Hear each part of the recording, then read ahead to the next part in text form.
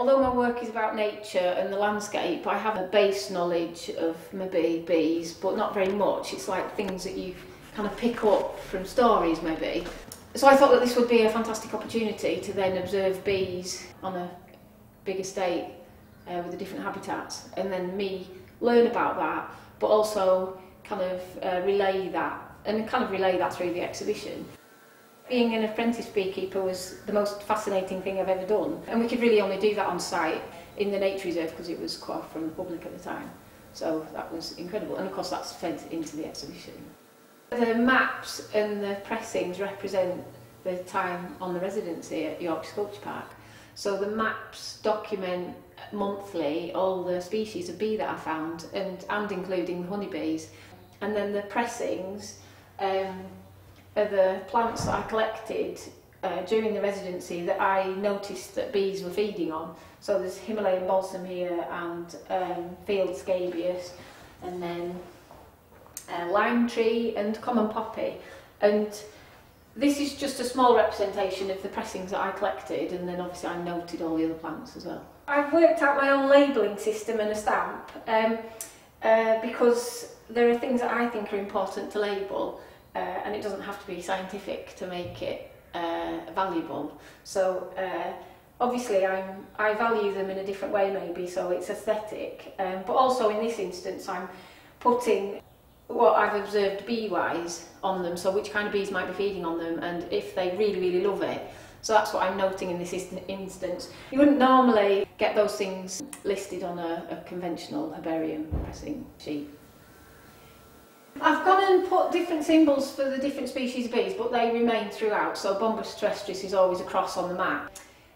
It's revealed where all the bees, that I've spotted them, so I wasn't here every single day, so obviously there might be gaps in the map because I just didn't go there. So they're not strictly scientific survey work, it's my observation, so of course it's a different thing. So it's sort of scientific, but really it's mainly artistic. One for each month, so you can kind of see how at the beginning, in the first bay in March, I only noted a couple of species, Bombus terrestris, it's the queens emerging from winter. But then you can see how they build up and then how many different species we've got. The honeybees were introduced on site at the boathouse in April. So obviously they have a massive representation on the maps sort of around the boathouse. But then also found solitary bees and obviously the different bumblebees. Ivor Flackman is the regional bee inspector, and he kind of was in charge of the beehives down here at the boathouse and on the nature reserve. And we needed that expertise really because I am a complete beginner and I needed to observe him doing all the work to do with beekeeping, and it was amazing, and he's a very patient man because I would ask him the same questions again and again, and I know he gets that with every talk that he does, like people's fascination with bees and the kind of the life cycle of a bee is really like everybody wants to know about it. So I had the same questions. But then I also talked to quite a lot of other people. There was a couple of people who helped me with the bee identification. There was Brian Robinson, and he's an ecologist, and he helped me. He came here and helped me sort of survey the site. And I worked out that obviously I was sometimes not even looking in the right places. So there's the obvious bumblebees, but then looking for solitary bees was something completely different, and he kind of helped me with that. And then because we found some of them tricky to ID, we then went to the Liverpool Museum where they've got a big collection of bee specimens. So Carl Klee has helped with the ID of those. But then also I met a forensic entomologist. On my blog I put that it was somebody that tries to detect crime with a highly trained team of bees, but obviously that's not true. If you find a body, you can tell how long it's been dead by the kind of insects that have hatched out on it. I think I'm getting that correct. He is at the University of Central Lancashire. Bee boxes are an extension of the photographs that I took with Adam Wilcox at the university. He let me use all the microscopes and the macroscopes there, and it reveals the most gloriously beautiful world in the close-ups of the bees. Now I've only picked 3, which was difficult actually, and they're not very obvious, the ones that I've chosen, but I've done them so that they're sort of backlit and you have to look quite closely at them. I wanted you to be drawn to them and kind of spend that time inspecting, like a very close-up bit of a bee. I've deliberately not used any sound in the exhibition. It's that sound of bees I kind of wanted to omit from the exhibition. I spent ages and different times of day, different weather, recording the bees on a digital recorder, but then I've translated it on the computer into frequency, and you could begin to see the patterns emerging, that when obviously you were closer to the hive, or when they're angry, or when they're a little bit calmer, or when bees are passing the microphone. Obviously there's different patterns emerging, so I've then transcribed that onto paper, and I thought that they were really like a wonderful way of translating the sound, sort of visually translating sound. The solitary bee prints, I was intrigued at how difficult it was to actually identify them. Not only do they not quite look like bees, or how we imagine a bee to look like, actually getting a final identification was really tricky. And definitely for me, I couldn't do it. You go through a key to work out what species it is. I had to get permission off George Els to use his identification text, which I think is, on the one hand, incredibly complicated and complex, but at the same time using such interesting language that I wanted to put that into the prints. So that's what the solitary bee prints are about. It's like this tiny little insect demands so much attention, if you see what I mean, which I quite like. At the print rooms at the University of Central Lancashire, there's Magda Sparska-Bevin and Tracy Hill have both helped me with the screen printing.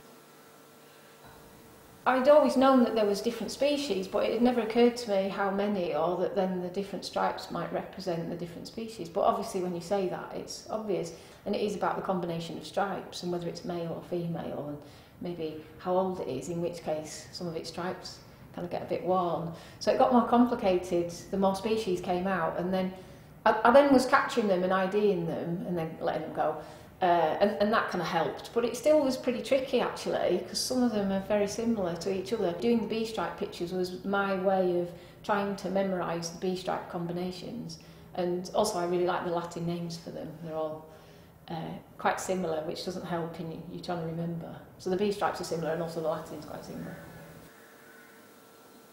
From other projects I've collected specimens of insects, and obviously in this instance it's bees. I actually only collect them from everywhere I go, so windowsills or on the pavement, or like you do. But with the honeybees on the bottom two shelves of the little hole in the wall, I've collected all the honeybees from around the bottom of the hive, so when the bees have died, bees are very clean, they'll clean out their hive, so then the dead ones are on the ground around the bottom, and so I was able to collect those. I've also separated some of them to show you the difference between the drones. I've got some dead drones and I've got some female worker bees as well. And then above that there's 3 shelves of collected bumblebees, which are really beautiful. I mean, some of them are pretty squashed and look like they've been run over, but they sort of half preserve themselves. If you dry them out, then they're easy to keep, really.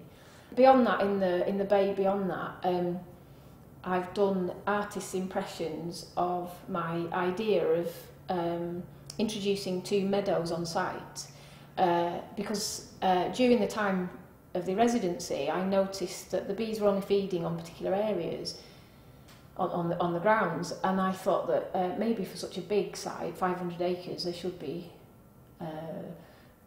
habitat introduced particularly for the bees. And so my proposal is to introduce 2 plots, each an acre each, one made entirely of blue meadow flowers and one of yellow meadow flowers. And they're an acre each because that would positively help the local populations of bees. So in that part of the exhibition there is my artist's impressions of where you could have them on the park, and a scale model sort of showing you the 3D representation of the size of them and how they would look, sort of. In a cabinet in that part of the exhibition, I've written out my proposal, which shows the 2 lists of plants, so you've got the list of species, and I also did pH tests and nitrate tests of the soil so that I could work out which plants would be suitable for for the site here, and because of that we've done 2 test plots outside the gallery, a lot smaller, but they've got my list of plants in just to see how they will take. But during the time of me proposing the 2 meadows, how do I put it? There was a point where the meadows looked like they might be achieved, but at a certain point the whole of the Yorkshire Sculpture Park estate has been locked into a Natural England higher level stewardship scheme, and that means that they can only manage it in a particular way, and it's to preserve the parkland, which of course is a particular habitat. It's grazed, sort of responsibly grazed parkland with the big trees.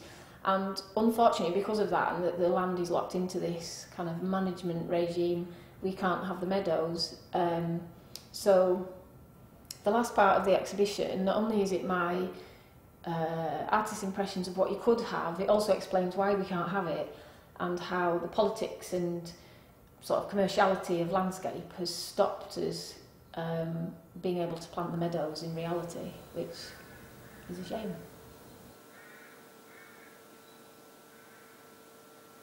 So when I've been surveying the park and walking around with my net, loads of people talk to me about bees, and everybody loves bees, and everybody is aware of the threat to bees. And I think what's really encouraging is everybody that I spoke to not only is aware of it, but wants to do something about it. So they're all planting things in their garden, or they are reading up more about bees, or coming to exhibitions like this. And I think that is really encouraging in the because bees have been in the press a lot about the decline of species numbers in the landscape, and that's one really encouraging thing about this, is that everybody loves bees. Maybe that's a positive thing. When I first proposed the project, I said it'd be interesting to look at the honeybees, like introduce honeybees on site, but also look at bumblebees and solitary bees. And when I started the project, it became obvious that each subject is actually pretty vast, but also potentially a subject in itself. So it has been interesting that I've started looking at solitary bees, but I've only really scratched the surface of those. Yeah, and it would be interesting to maybe go further with that. It's incredibly technical. The bumblebees, I've loved looking at the bumblebees. I think they're my favourite. The honeybees, it was absolutely amazing becoming a beekeeper, but at the same time I think I'll now never become a beekeeper for various different reasons, like time constraints. But it was amazing to observe the whole practice, and yeah, and to obviously watch the life cycle of bees so close. I've loved having the opportunity to investigate a site so closely for such an amount of time, and having that chance to explore every single part of the estate, and then be able to look at bees so closely. It's been an amazing experience, and it's taught me a lot about how I feel about the landscape and how I look at species, and also how other people look at species. I think that's been amazing. Loved it.